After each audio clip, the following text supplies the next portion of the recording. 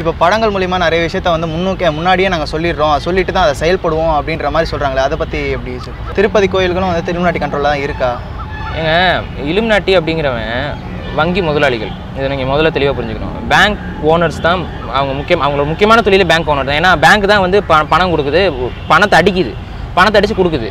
இப்போ நீங்கள் கடனுக்கு 1000 கோடி எனக்கு கடன் வேணும் அப்படின்னா 1000 கோடி அப்போ தான் அடித்து கையில் கொடுக்குது, வச்சுக்கோ அப்படின்ட்டு. அதுக்கப்புறம் அதுதான் ஒரு நாட்டோட பொருளாதாரத்தை கட்டுப்படுத்துது. அப்போ அப்படிப்பட்ட பேங்க்குக்கு முதலாளிகளாக இருக்கிறவங்க இவங்க. இப்போ நீ இந்திய கண்டத்தில் இருக்கக்கூடிய கடவுள்கள்லேயே கடன் கொடுத்தவர் யார்? கடன் வாங்கினவர் கொடுத்தவரெல்லாம் யார்? குபேரர் கடன் கொடுத்தாரு, அது யார்? திருப்பதியில். இப்போ அதுக்கு நம்ம மக்கள் வந்து என்ன கட்டிகிட்டு இருக்கோம்?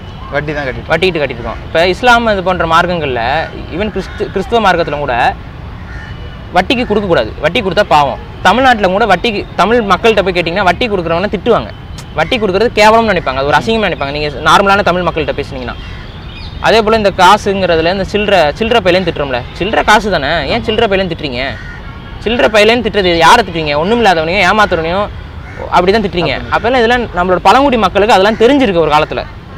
அப்போன்னா அந்த சில்லறைனா அது வந்து வணிகம் தான் சில்லறை வச்சுருப்பான். அவன் ஏமாத்துறவன், அவன் கெட்டவன், அவன் வட்டி கொடுத்து நம்மளை ஏமாற்றுவான், அப்போ சில்லறை வச்சிருக்கேன் கெட்டவங்கிற ஒரு புரிதல் மக்களுக்கு இருந்திருக்கு ஆதி காலத்தில். அதே போல் திருப்பதியில் வந்து கடன் கொடுக்குறாங்க, கடன் வாங்குறாங்கன்னா அங்கே என்ன நடந்துகிட்டு இருக்குது? ஒரு வட்டி கடன் நடந்திருக்கு அந்த காலத்தில். அதை தான் பூசி மொழிகி அந்த கோயிலில் பெரிய கசானாக்கள் இருக்குல்ல, அந்த கசானாக்களில் வந்து தங்கத்தை பாதுகாத்துட்டு இருந்தாங்கன்னு நினைக்கிறீங்களா? அரசர்களுக்கே கடன் கொடுத்துட்டு இருந்தாங்க.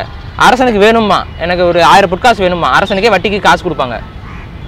அரசன் படை வாங்கணுமா, படை எனக்கு வேணும், பக்கத்தில் இன்னொரு அரசங்கிட்ட இருந்து படையை வாங்கணும்னா அவன் கேட்பான் காசு, அந்த காசுக்கு இவங்ககிட்ட இருக்காது, உடனே இப்போ இவங்ககிட்ட போய் லோன் வாங்குவான். அப்போ யார் அந்த காலத்தில் இந்தியாவுக்குள்ளே யார் Illuminati-ஆ இருந்தா? வட்டிக்கு கடன் கொடுத்தவங்க இவங்க தான்.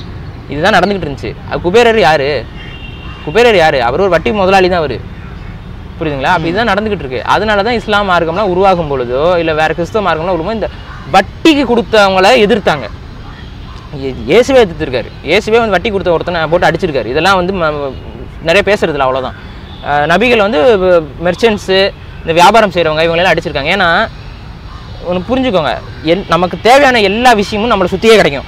நீங்கள் அங்கே தாண்டி போகணுன்னு அவசியம் இல்லை. அங்கே தாண்டி இருந்து நம்மக்கிட்ட ஒரு பொருளை திணிக்கிறானாவே நமக்கு வந்து ஆப்படிக்கிறான்னு அர்த்தம், நம்மளோட பொருளாதாரத்தை சுரண்டான்னு அர்த்தம். இதுதான் அங்கே நடந்துட்டு இருந்துச்சு. அப்போ அந்த அடிப்படையில் பார்க்கும்போது திருப்பதி கோயில் ஆமாம் ஒரு காலத்தில் Illuminati-கள்னு தான் சொல்லலாம். அதை அதுக்கு அப்போ Illuminati-ன்னு பேர் இருக்காது, அதுக்கு அப்போ வேறு பேர்கள் இருந்துச்சு.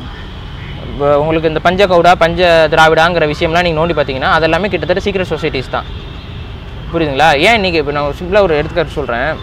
நீங்கள் பிராமணர்கள்கிட்ட பேசியிருப்பீங்க, தமிழர்கள்லாம் ஒரு பேசிகிட்டு இருக்கும்போது பிராமணர்கள் மட்டும் நமக்கு எப்பவுமே அகேன்ஸ்டாக பேசிக்கிட்டு இருப்பாங்க. இதெல்லாம் எங்கேருந்து கற்றுட்டு வராங்கன்னு நினைக்கிறீங்க? எல்லாம் நம்ம வாங்கி படிக்கிற தினமணி, தினமலர், பத்திரிக்கை தானே படிக்கிறீங்க.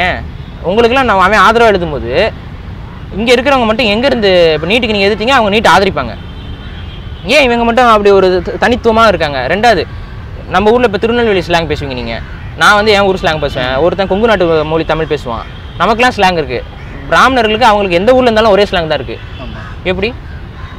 ஏன் திருநெல்வேலி பிராமணன் திருநெல்வேலி ஸ்லாங்கில் பேசுறது இல்லை? இன்றைக்கே யோசிச்சிருக்கீங்களா? இல்லை.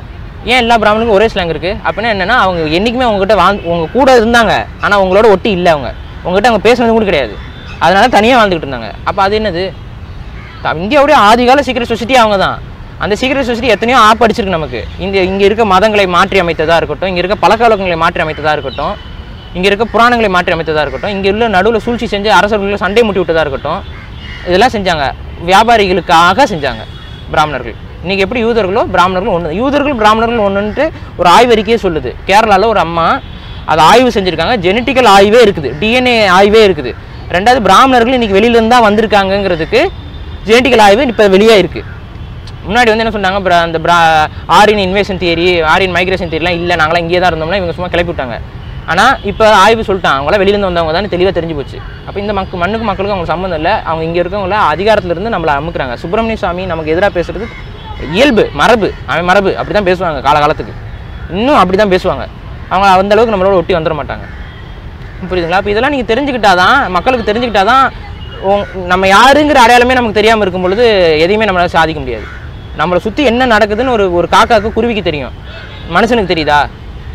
இல்லை. நம்ம பாட்டு கண்ணு மூடிட்டு வாழ்ந்துக்கிட்டு இருக்கோம். அப்போ அது அறிவானதா நம்ம அறிவானதா?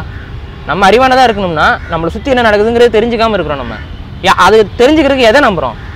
இதே கார்ப்பரேட் ஊடகத்தை நம்புகிறோம். அவன் வந்து நம்மக்கிட்ட என்ன சொல்லணும்னு நினைக்கிறான்னு அதான் சொல்லுவான். நார்த் கொரியாவை கேவலமாக சொல்லுவான். நார்த் கொரியாவை கேவலமாக சொல்லுவான். அந்த ஆளை வந்து கேவலம் முட்டாளுங்கம்மா திட்டுவான், அசிங்கமாக பேசுவாங்க ஊடகத்தில். ஆனால் அவன் நாடு முன்னேறிட்டு தான் இருக்குது. அவன் அணுகுண்டு பரிசோதனை பண்ணிட்டு தான் இருக்கிறான். அவன் பெரிய பெரிய விஷயங்கள்லாம் பண்ணிட்டு தான் இருக்கான். ஆனால் அதை பேச மாட்டாங்க. புரியுதுங்களா? அப்போ அவங்களுக்கு எதிர்த்தா அவங்கள கிறுக்கு பய முட்டா பயன்றது தான் அவங்களோட இது. இப்போ என்னையுமே அதுதான் செய்கிறாங்க. இப்போ நான் எதிர்த்து பேசுகிறேன்ல, திடீர்னு எங்கேருந்து வருது இப்போ இந்த மெம் கிரியேட்டர்ஸ்? இதெல்லாம் 1000 விஷயம் இருக்குது. அதுக்கெல்லாம் மெம் கிரியேட் பண்ணுறது இல்லை. நம்ம ஏதாவது ஒன்று சொல்லிட்டோம்னா போய் ரிசர்ச். நான் தான் சொல்கிறேன்ல, நான் சொல்கிறது நம்பவே நம்பாதீங்க. உங்களுக்கு கண் இருக்குது, உங்களுக்கு காது இருக்குது, உங்களுக்குன்னு மூளை இருக்குது. அதை பயன்படுத்துங்க. இணையதளத்தில் உங்களுக்கு விஷயம் இருக்குது. இது இணையதள உலகம். இணையதளம் இன்றைக்கி உருவாயிருக்கு. அதை உருவாக்குனது அவன் தான். ஆனால் அவன் உருவாக்குன ரீசன் வேறு. அவனுக்கே அறியாமல் அவனே அவனுக்கு ஆப்பு வச்சுக்கிட்டான். இணையதளம் வந்தனால இன்றைக்கி எங்கேயோ இருக்கிற ஒருத்தனோட கருத்து என்கிட்ட வருது. அப்போ மக்கள் வந்து இன்றைக்கி கனெக்ட் ஆகிறாங்க. போய் பேசிக்கலைனாலும் அவங்க கனெக்ட் ஆகிறாங்க. அப்போ பல பேருடைய சிந்தனை நமக்குள்ளே வரும்போது நமக்கு அறிவு வளர்ச்சி அடையுது. அதை பயன்படுத்தி நீங்களே தேடுங்கிறேன். நான் சொல்கிறது நம்ப வேணும்னு அவசியம் இல்லை. தேடுங்க. தேடிட்டு நான் சொல்கிறதுல ஏதாவது ஒரு விஷயம் உண்மையாக இருக்கான்னு பாருங்கள். அந்த உண்மையாக இருக்குன்னா அதில் நூல் பிடிச்சி போங்க. யார் என்னன்ட்டு உங்களுக்கு நான் சொல்கிறதெல்லாம் உண்மைன்னு தெரியும். புரியுதுங்களா? இதுதான்.